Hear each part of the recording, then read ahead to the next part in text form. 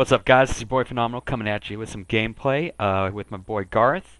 Sorry, it's been a lot. It's been quite some time since my last one. I've been up to some stuff, and I'll let you guys know about that here in a sec. First off, I want to say that most of this gameplay I'll probably be talking about what's been up with me, and a little bit more about some MW3 action. I just want to note right off the beginning, though, that most of my deaths were down toward the lower end of the hill. So if you ever run with the Spaz class, try not to run down bottom hill. Just try to stay up in the top shit building and then in the top shit area, and I think that will morally work out for you.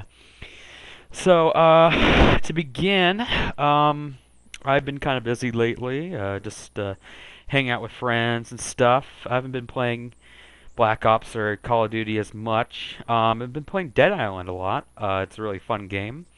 There is some cons to it, though. It does tend to be really laggy at times, especially when you get to higher levels.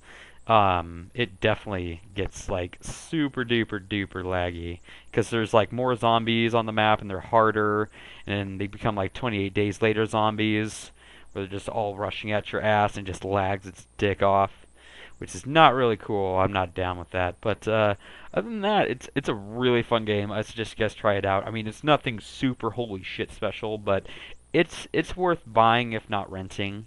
I suggest it's worth buying because there's so many side quests, and do the side quests if you play it. It's a really fun game. Not as many people have been on lately. That's another reason why I haven't been playing Black Ops. Mainly because jobs and summer and just doing stuff. Other than that, I haven't been up to much. I'm getting ready for NFL, Super Bowl. Not Super Bowl. Well, I'm retarded. NFL to start back up again.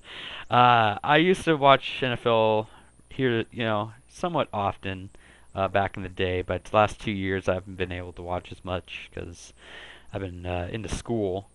So, yeah, I decided this year, since I don't have as much. I'm about to start school again. It's my last quarter, and I'm doing my senior thesis, so I will be busy. But that's like I only have that in one other class, so it's just two classes, so I won't be as busy. So I was like, all right, I'm gonna get back into it.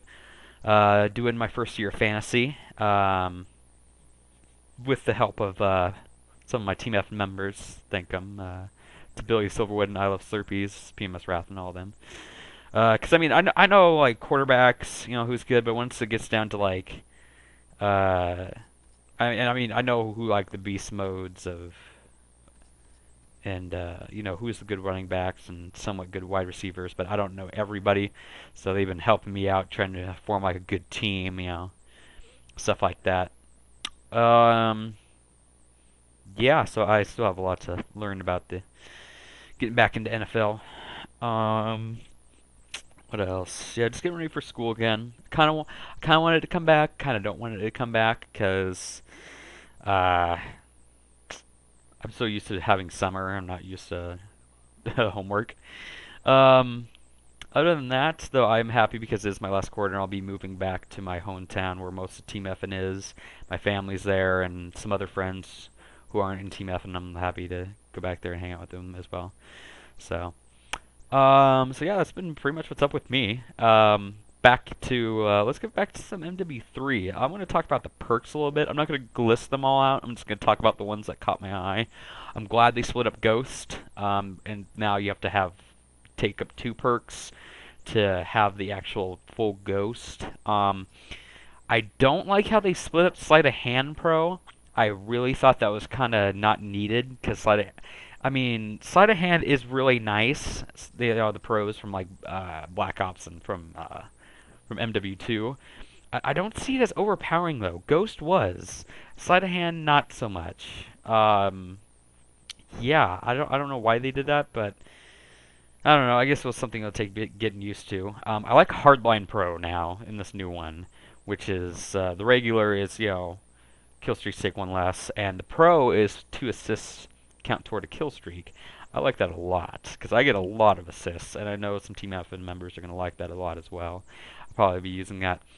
And the last one I really like is definitely Blast Shield, unless it has the stupid black border like it did in MW2, then that's going to be really annoying. Mainly because the normal one is like Flak Jacket from this game, like the regular Flak Jacket makes you pretty much immune to all explosives. The second one gives you the gas or the Tac Mask Pro, where you're immune to stuns and flashbangs. I love that because it pretty much makes you like ridiculous. So combining like Flat Jacket and Tac Mask Pro is a little OP in my opinion. I think that's going to be rape, unless it does put the black border on. Then that's going to be kind of stupid. I might not use it if it has the black border like it did. So hopefully it doesn't, because that was kind of dumb. But raping that guy there. The guns. I'm glad to see the ump back. I love the ump. UMP45 for those who don't know what ump is.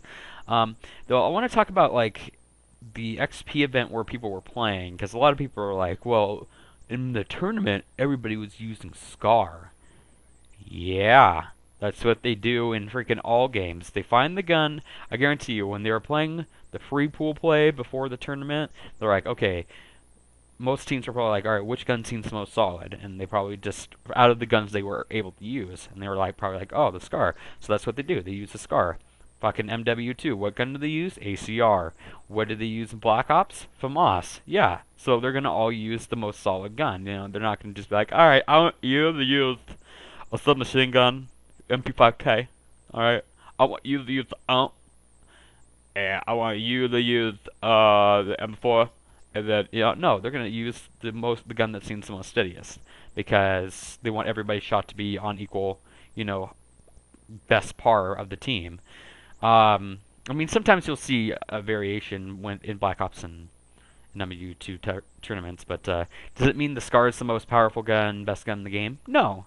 I mean, it could turn out to be, but we haven't seen all the guns yet, so I don't see why everybody's like fucking orgasming over the Scar. It's they looked at what guns they had in the little amount of time that they had too, and they just picked one that seemed the most solid to them. So it doesn't mean Scar is going to be absolutely holy shit ridiculously powerful. I mean, it could be. We never know.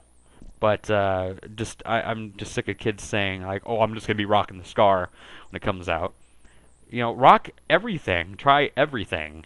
You know, I mean, going down the line, people are still figuring out guns for Black Ops that are ridiculous. Like the fucking the Spectre is ridiculous. MP5K at the beginning nobody ever really used. Now they have the Rusher class that everybody fucking uses. So you can't just you know be like, oh, that gun's gonna be ridiculous. You gotta look at all the guns. So that's my opinion on it.